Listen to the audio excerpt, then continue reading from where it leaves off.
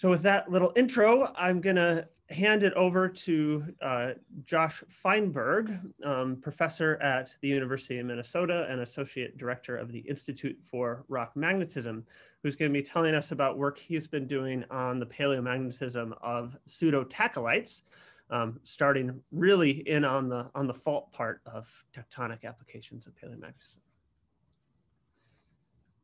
Hey, everybody. Can everybody see the presentation slide? Fantastic. Just to start off, I just wanted to say thank you very much for inviting me to give a talk. I very much appreciate it. Everything I'm going to be sharing today is the result of collaboration with a lot of different people, some students and then colleagues at other institutions as well. Most of the data I'm going to be sharing today was collected by one of my ex-students. His name is Max Longchamp.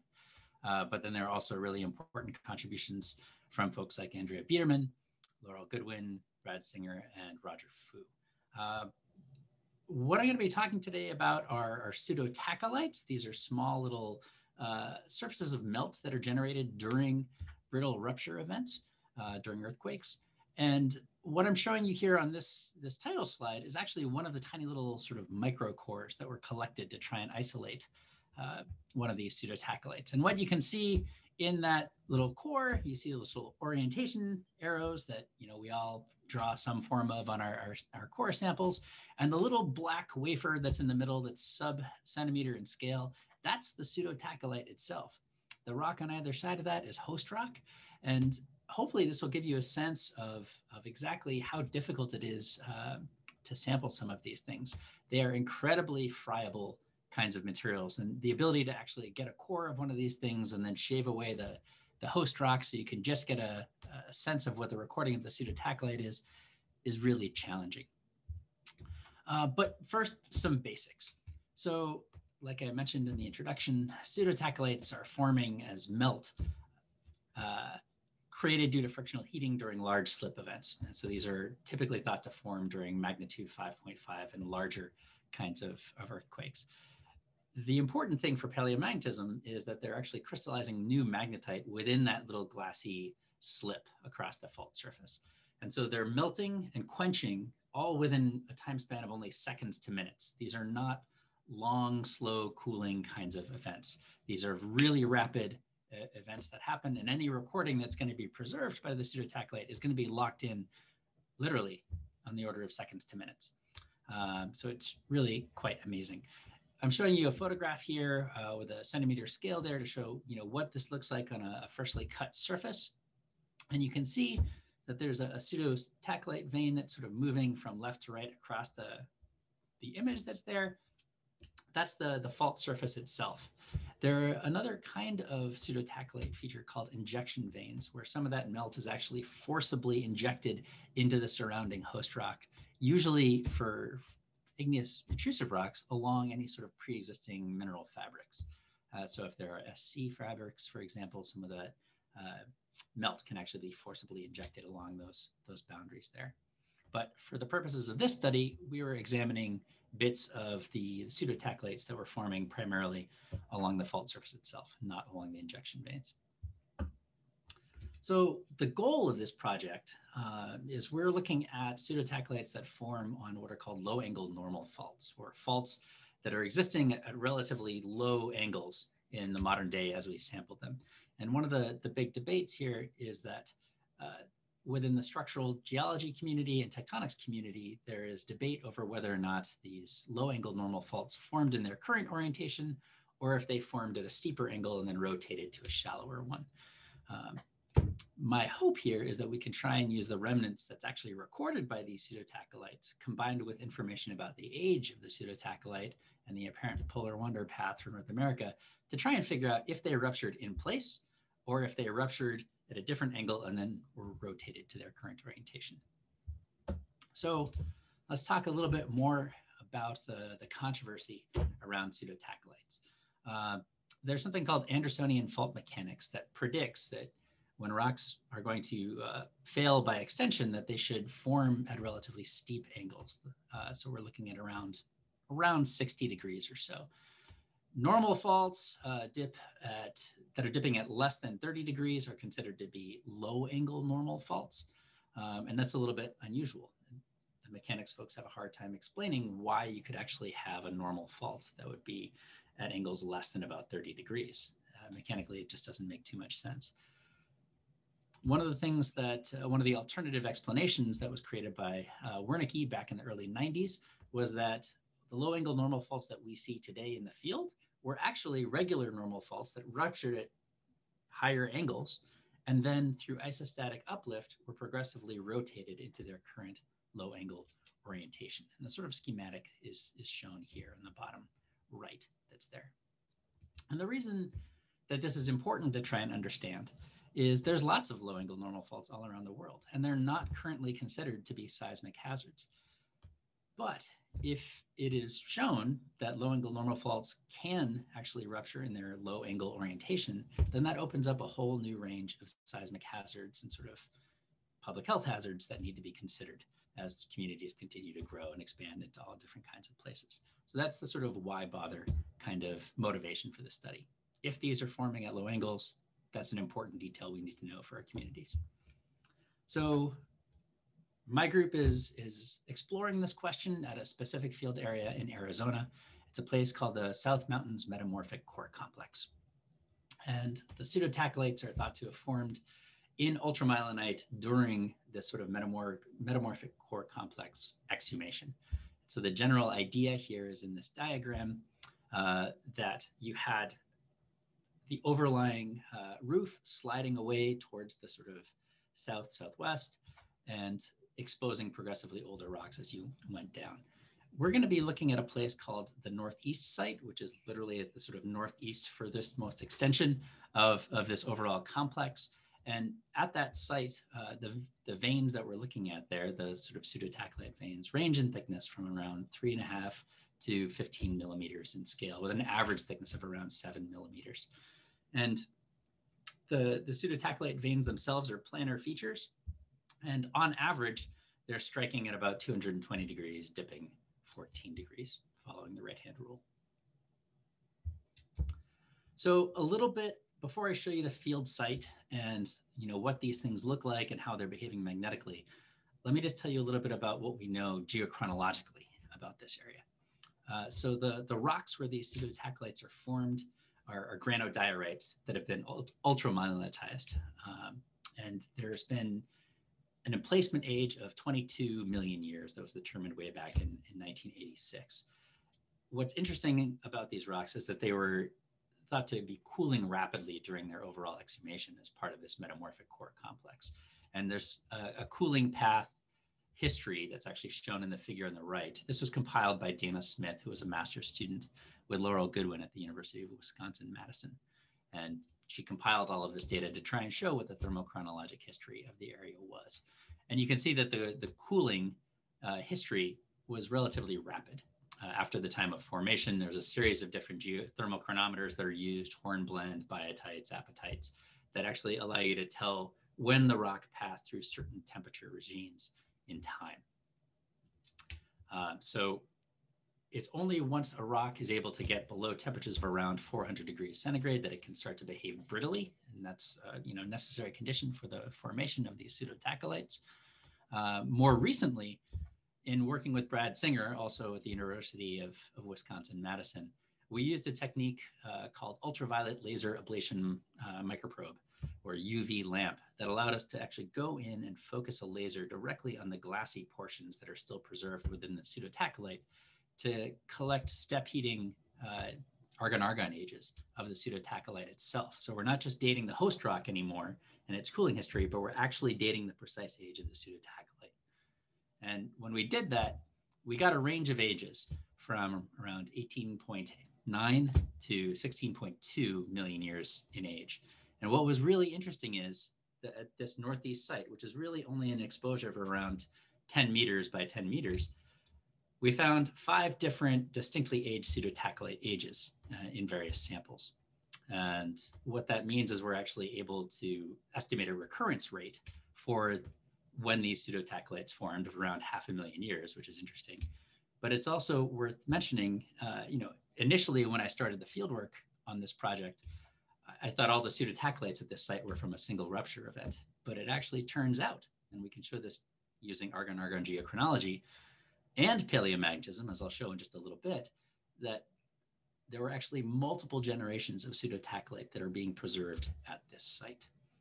There's the geomagnetic polarity timescale across the top of this figure. And so you can actually see that while this exhumation history was occurring and while the pseudotachylites were forming, the Earth's magnetic field was in the process of reversing back and forth. Okay, so what does this field site actually look like in Arizona? This is an example of just sort of one of the outcrop exposures. For context, this is not a high point on a hill or anything like that. This is actually midway down a hill, and the exposure has been created because there was a company that was installing a large parking lot, basically. So all of the overburden had been conveniently removed. We were able to get a nice fresh exposure of the rock, which was great. And so we were able to go around and map where the various pseudotachylites were. And they're being shown sort of in the white dashed line areas. The blue box on the left is where I'm going to zoom into next. And here, with a pen for scale, you can actually see what one of these pseudotachylites looks like. You can see that they sort of have a black, dark appearance there. They are occurring within the sort of ultramyelinitized granodiorite zone within the host rock there. And sampling these is really, really challenging. They desperately want to break and fracture into a million small pieces. And so actually getting a sample where you can actually drill out a core is very, very difficult. That was probably what we spent the vast majority of our time on this project doing, was just trying to get well-oriented core samples out of this rock. We took some block samples, we drilled some on site, and they were the focus of study for both Dana Smith at the University of Wisconsin, as well as Max Longchamp at the IRM. So there's kind of a testable hypothesis here for this site in Arizona. If the fault ruptured in its current low angle orientation, then we would expect all of the directions from the pseudotachylyte to be well clustered, and they should actually be occurring right around the direction that we would expect the field to be at the time that the pseudotachylites formed, which was sometime between 18.8 and 16.2 million years ago. If we look at the North American apparent polar wander path, we can go and we can find what we expect the direction of the Earth's magnetic field at this location to be. This is basically using the apparent polar wander path of Bess and Cortillo, I think back in 2002. And then from that direction, we're applying an error ellipse of 15 degrees to accommodate the very likely secular variation that was occurring at the time as well. And so that star, along with its circle, is sort of representing what we think the target field should have been for this site in Arizona back when the pseudotachylites were actually forming. And so as a testable hypothesis, if they're all clustering around that direction, that would mean that they probably formed in their current orientation, in their current configuration. Or the alternative, that sort of Brian Wernicke model, is if the fault was rotated from a steeper dip to its current low angle orientation along a sort of rolling hinge, then we would expect those directions to trace out towards the sort of northeast there of that stereo net, depending on how much rotation had actually occurred in some way. It would be a small circle path that was actually being traced out. So these are the sort of two testable models that we had for our pseudotachylites when we went out there to try and do this work. So let me move forward there. I think some of my slides are out of order. Let's, before we actually get to the results, I just want to talk about some of the demagnetization behavior and what the samples actually look like there. These are examples of both alternating field and thermal demagnetization results that we have. These are basically showing that in some instances, we have a univectorial decay towards the origin, while in others, there seem to be multiple components that are present there. Much of the remnants in our samples is removed after just 15 millitesla alternating field treatments. I'm going to explain what the red and the blue components are a little bit later on in the talk.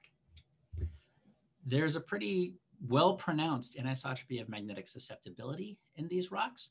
In instances where we're able to isolate just the host and just the pseudotachylyte, we actually found somewhat similar results. And I think this is in part a representation of the more ductile deformation that occurred first to form the ultramyelinite zone.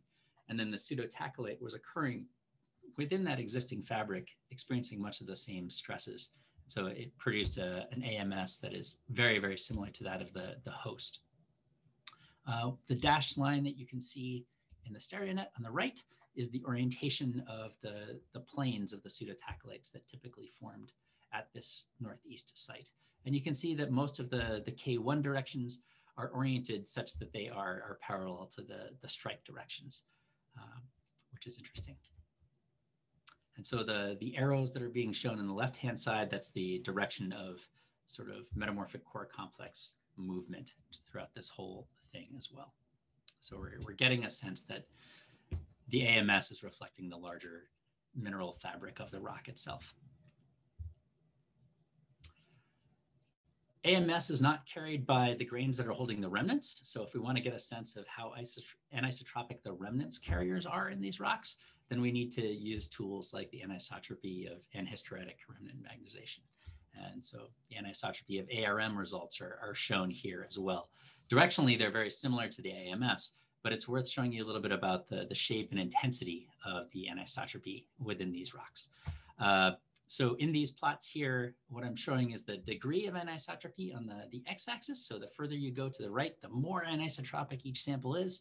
And the U parameter on the y-axis there is actually telling you if it's oblate. So positive values are going to be oblate fabrics, and negative values are going to be prolate fabrics. And there's a little reference gray field that you're seeing in all of these plots as well. That's a series of basalt samples that were measured by Andrea Biedermann. And they're just meant to sort of show the range of sort of typical basalt samples and the behaviors that they express in general for AARM. And each one of these different figures that you're seeing is for a different coercivity window within our samples. And so if we just look at the grains that have coercivities between 0 to 15 millitesla, the anisotropy of those grains is shown in that plot on the left. And we can see that the black points are the host, the little red diamonds are the pseudotachylyte, and you're getting some pretty extreme degrees of anisotropy there, p-values in between around 2 and 3 on average, and everything is prolate. And then as you move to higher coercivity windows, either 15 to 30 or 30 and higher, one of the things that you start to see is that degree of anisotropy starts to move towards lower and lower values. It's becoming less anisotropic as you move to higher coercivities. And it's becoming slightly more oblate as well. And so this is important for trying to understand which magnetic mineral carriers in the pseudotachylites are going to be the most robust recorders of the Earth's magnetic field. It's not going to be the lowest coercivity ones because they're showing the highest extreme anisotropy. It's going to be the higher coercivity ones that have those lower p-values that are there. If we just take one of the pseudotachylyte samples and apply an ARM to it, one of the things that we notice right off the bat is that the ARM is deflected pretty strongly. And so what I'm showing in A and B is just an ARM that was given straight down, straight down, literally. It should be right in the middle of that stereonet. And the fact that it's offset a little higher upwards is an indication of this extreme remnant anisotropy in these pseudotachylites. They are very anisotropic. And you can see this in the vector endpoint diagram as well. That data should be right along the vertical axis there, and it's displaced off to the left. Andrea Biedermann, a former postdoc at the IRM, who's now in Switzerland at the University of Bern, came up with this really nice, elegant, and sophisticated model to use those different coercivity windows to correct the remnants in highly anisotropic rocks. And when we apply her method, then we get a corrected demagnetization path that's shown in C and D. And so this slide is just meant to show that for these rocks, this correction tends to work pretty well. It's not perfect, but it's pretty good. And so if we have a suite of samples, a suite of pseudotachylyte samples that we give an ARM in the lab, we might get a distribution like what you see on the left. And when we apply Andrea's anisotropy correction, then we actually get a tighter grouping and a more accurate grouping because we know the direction here. The inclination is 87 rather than 84. And the alpha 95 has gone down a little bit. So it's a really nice correction method that I would encourage everybody to take a look at. It's Biederman 2018 in EPSL. When we apply that correction to the NRM directions for those samples that were AF demagnetized, what we see is we start to steepen the demagnetization paths of the pseudotachylites themselves. So the uncorrected demagnetization path is shown in C, and the corrected demagnetization path is shown in D. And you can see that it's a little bit steeper in those cases there.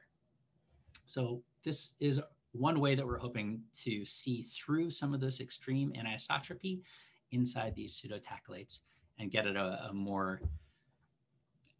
closer version of what the field was like when these pseudotachylites actually formed. Here's another example of a corrected NRM direction. So again, you're seeing the moment on the left, the stereonet in B, the uncorrected version in C, and the corrected version in D. And what's important and that I want to draw your attention to is many of our samples, this is not an uncommon thing, showed two overlapping coercivity distributions. You can see two components very, very clearly in both C and D. If we just look at D for a moment, the component that goes from 0 millitesla to 15 is a relatively linear, well, curvilinear component. And then there's a very sharp elbow. And then it moves closer towards the origin at higher coercivities. And that's going to become important a little bit later on. So again, if we wanted to get a better reading of the field, we'd want to use higher coercivity grains to try and do this. One of the concerns around pseudotachylites is the possibility of something called earthquake lightning. And this is something that was studied in the early 2000s by Eric Ferre, who's done a lot of really great work on pseudotachylites. And the idea is that there's a buildup of some sort of static charge that may actually be discharged during a rupture event and actually create an isolated IRM along the plane of the pseudotachyllite. And so the concern was, are some of the remnant magnetizations that we're seeing in these pseudotachylites, a reflection of a short-lived static discharge, essentially an IRM, or are they something that's more akin to what we would expect the Earth's magnetic field to look like? And to try and just sort of get some sense of what we were looking at, what I'm plotting here is a histogram, a series of histograms, actually. The gray histogram is showing you the range of the NRM intensities for the pseudotachylites themselves. And this is a log plot. And you can see that we're looking around 10 to the minus 4 meters squared per kilogram. If we were to give fully demagnetized pseudotachyllite samples a 50 microtesla ARM, we get a distribution that is on the same order of magnitude, which is a useful point of comparison. If we were to give them a very small IRM of just 10 millitesla, we actually see that the intensity of magnetization increases by 2 orders of magnitude, roughly. And so from this, we lean towards saying it's unlikely that the remnants recorded by these pseudotachylites is an IRM or anything related to some sort of static discharge. Or if it was, the static discharge was very, very, very weak. So this is just a little bit of context for that argument. When we look at the grains that are inside these pseudotachylites, we see that there's two populations of them. There's magnetite from the host rock. These are images from an electron microscope here microprobe here at the University of Minnesota. There's a host rock image shown in panel C here. And you can see that the edges of the grains are not euhedral at all. They're sort of, well, they're a little bit chewed up for lack of a better description. There's a small zircon crystal that's over on the upper left-hand side of that image there. You can see that there are fracture planes within that magnetite as well, where there's incipient oxidation or partial oxidation of the magnetite itself. So that's an example of what the grains look like in the host rock, not even the pseudotachyllite. But within the pseudotachylites themselves, there are examples of some of those host rock grains that have been ground up. And D in this image here is an example of one of those. It's relatively large, it's tens of microns in length. We can actually see those same sort of planes of fracture and partial oxidation that are occurring that we see in the host rock samples as well. And there's even zircon and in some cases apatite grains that are included as well, which again matches what we see in the host rock samples. The two images on the far right are actually showing you images of magnetite grains that formed and crystallized in the glassy melt of the pseudotachylyte itself. And they're fundamentally different from the host rock samples. They're much smaller and their edges are much more euhedral than that of the host rock samples. They're still, large by most standards here, but there's a grain size distribution that goes down to much, much finer grain sizes as we go. But this two different population of grains is important, and we'll see it represented in rock magnetic data as well as remnants data as we go forward. This is an image, again, of the pseudotachylites, just stepping back a little bit. The contrast is set up here so you can see the oxides jumping out at you. And you can see that sometimes there are these host grains that have been incorporated into the pseudotachylyte and just ground down into a whole lot of smaller pieces. And they sort of form these chain of decomminuted grains throughout the pseudotachylyte itself. And so this, in part, helps explain some of the extreme anisotropy that we're seeing. There's this incredible sort of spatial anisotropy of those host rock grains. The grains that formed in the pseudotachylyte melt are not like that. They're actually distributed somewhat evenly throughout the matrix of the pseudotachylyte. And that helps explain why the anisotropy of ARM results got less anisotropic for the higher coercivity grains because they're more evenly distributed in the glass around the pseudotachylyte. One of the things we like to do at the IRM is we like to look at the low temperature magnetic properties of many of our samples. These are what are called FC and ZFC curves for or field cooled and zero field cooled data sets for some of our samples. So what's happening here is we're taking a sample and we are cooling it in the presence of a 2.5 Tesla field from room temperature down to 10 degrees Kelvin. And then for the field cooled remnants, we'll then turn off the field at 10 degrees and then measure that field as we warm back up to room temperature. For zero field remnants, we're cooling down in a zero field environment, giving it a 2.5 Tesla IRM at 10 degrees and then turning it off and then measuring on warming again. And so the point here is if you look at the host rock sample, the one on the left, we see a classic Verwey transition. We see really a signature for what looks like traditional magnetite, where at low temperatures, the magnetite is existing as a monoclinic form. It passes through the Verwey transition to become cubic. And in doing that, it loses a lot of remnants that had been previously held. And so that step that we see at around 120 degrees, that's classic magnetite behavior. If you look at the pseudotachylyte sample, it's really quite different. There's two subtle kinks that are there. And what we're seeing is that the first initial drop in magnetization that we're measuring on warming happens at a much lower temperature than we saw in the host rock. But then as we continue to warm, there's another second drop that coincides with the temperature that we saw in the host sample that are here. So the way that we're interpreting this right now is that these two different populations of grains each have subtly different expressions of the Verwey transition. Those grains that nucleated and grew within seconds of the rupture event probably have lots of strain in them as well, and there's some degree of disorder. And so we think that's why it requires a lower temperature for that Verwey transition to actually be expressed. We see differences between the host rock and the pseudotachylyte and fork diagrams. The fork diagram on the left shows a population there of largely vortex style grains. I'm trying not to use the bad word of pseudo single domain that's there.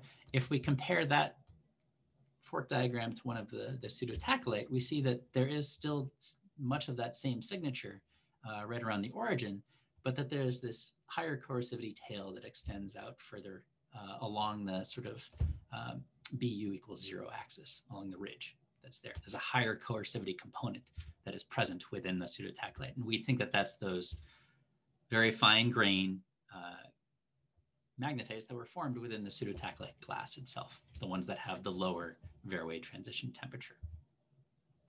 When we do coercivity unmixing, we see a similar story here as well. If we do coercivity unmixing for the host rock, shown in A, we get a nice log normal distribution that can be fit with a single component. If we do the same thing for a pseudotachylyte sample, we actually need two components to fit that with some degree of confidence.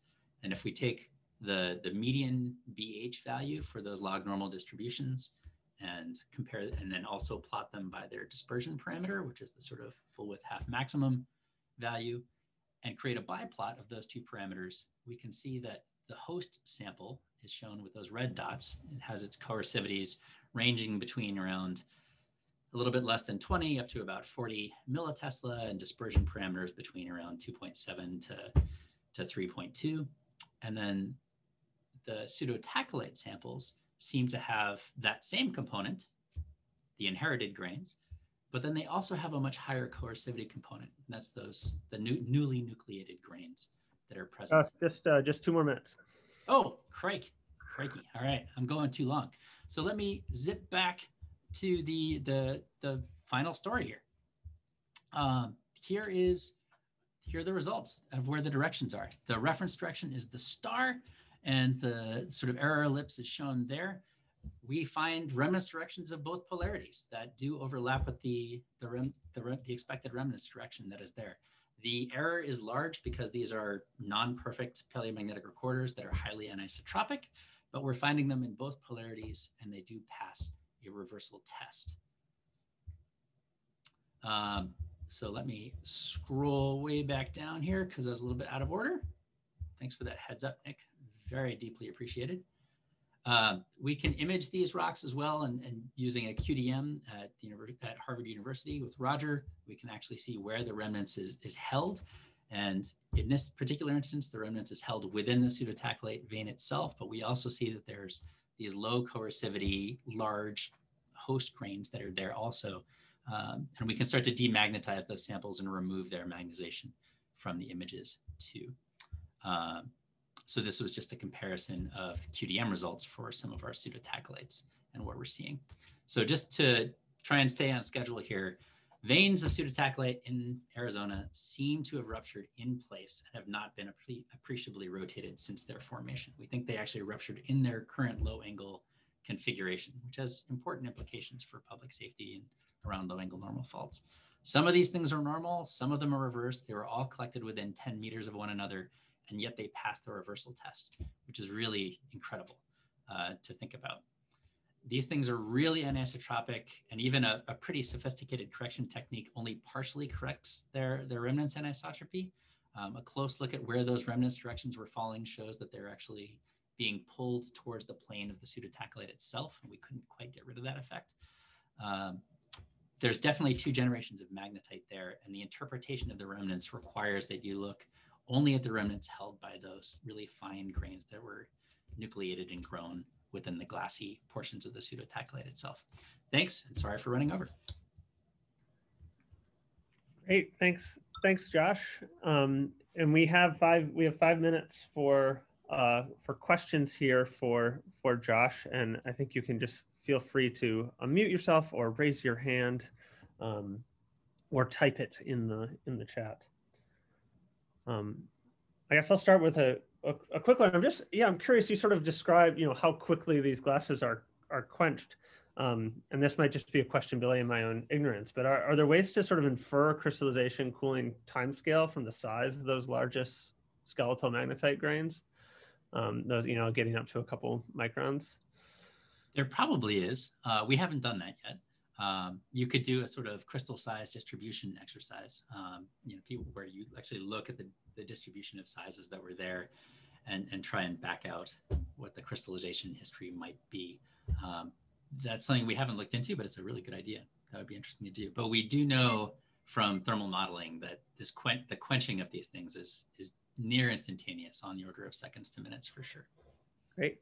We have a question from Kawe, if you want to just unmute and go for it. Hey, Josh, great talk. Sorry if I missed that. Can you talk a little bit about sample preparation? So are you cutting the veins, and are you tackling specific parts?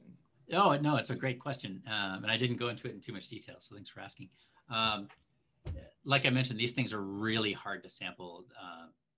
They're very friable. They want to break apart in many ways. And so we had to try and find areas that we could collect small, either cylindrical cores through, or that we could cut small sort of tabular samples and then carefully remove as much of the host rock as we possibly could, all while maintaining their orientation. So we had 40 samples, and then each of those samples was subdivided into a minimum of 5 other, specimens. And like I mentioned at the very beginning of the talk, the vast majority of this project was just sample prep. It was agonizing. Max Longchamp broke more drill bits than we ever have before at the IRM, just trying to prepare these things as carefully as possible. And so, yeah, that's where we're at. We have a question from Jeff Gee. Yeah. Hey, great talk. Thanks. I was just wondering if you have looked at the directions in the host rock. I mean, the footwall, does it show the same lack of rotation? So yes, it does. And there was a study that was done by good old John Geissman and one of his students, Livaccari, that looked at the host rocks a long time ago. And they're not really great paleomagnetic recorders. They have a lot of multi-domain magnetite in them, but to the best of their ability, they suggested that it looked like they had not rotated either. The problem was from the tectonicists and the sort of structural geologists with that study was, well, you're not really dating the age of the rupture event itself. So